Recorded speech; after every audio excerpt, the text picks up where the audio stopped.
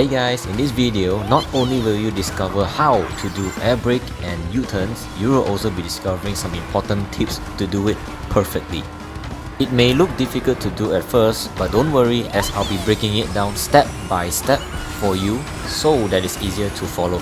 Trust me, at the end of the video, you will be able to dominate Nitro Outside's time trial and even start getting consistent first places in online matches. Now without further ado, let's move on to the video.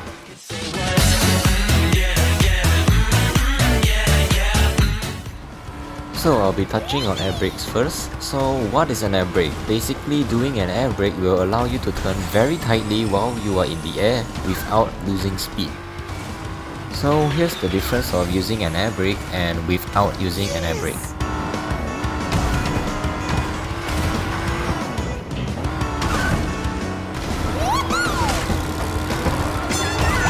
In order to do an air brake, there are 3 buttons you need to press while you're in the air.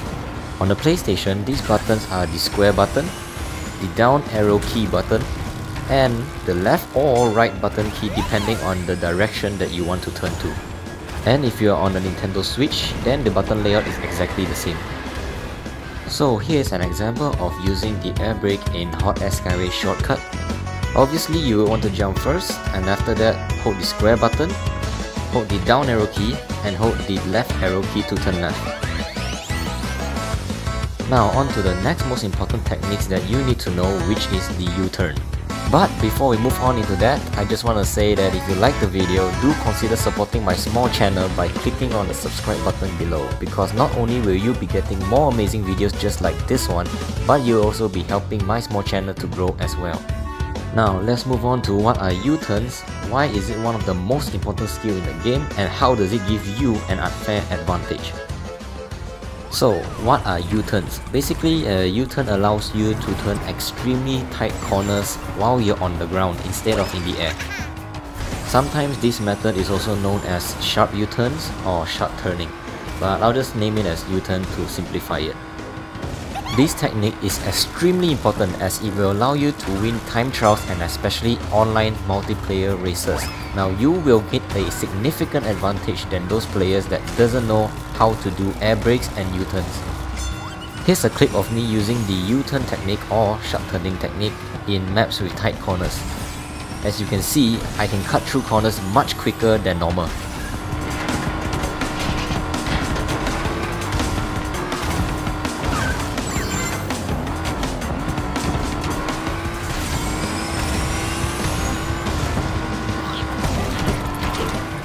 This method, including the air brake, is the reason why that some players are able to win in first places online while they are 30 seconds or even 1 minute ahead of the rest. But don't worry, this method is much easier than you think. Now let's move on to how to perform a U-turn. To perform a U-turn, all you need to do is to spam the jump button while holding the exact same button as an air brake, which is square, down arrow key, and left or right arrow key depending on where you want to turn. I prefer pressing the R1 as it is much easier this way because your left hand is already occupied with the direction keys. Again, on the Nintendo Switch is the same thing. Now if you notice already, I did not mention to use the analog stick for both of these techniques. You can definitely use them if you prefer it, but it is much harder to execute it as you will need to push your left analog stick to the perfect sweet spot, which does not always happen. Here's a step-by-step example of the same clip of me using this technique. Before starting, always jump first by pressing the R1 key and start spamming it. Immediately after that, hold the square button, down arrow key, and simultaneate between left and right depending on where you want to go, all at the same time. And there you go, you are now a master at air braking and U-turns. Now here are some important things you need to know while doing this technique. First of all, remember to let go of the square button, which is the brake button, before you land. Holding it while on the ground will slow you down tremendously and you may lose your speed or your blue fire. Secondly, you will not lose blue fire while doing an air brake in the air. Just remember to let go of the square button after you've landed.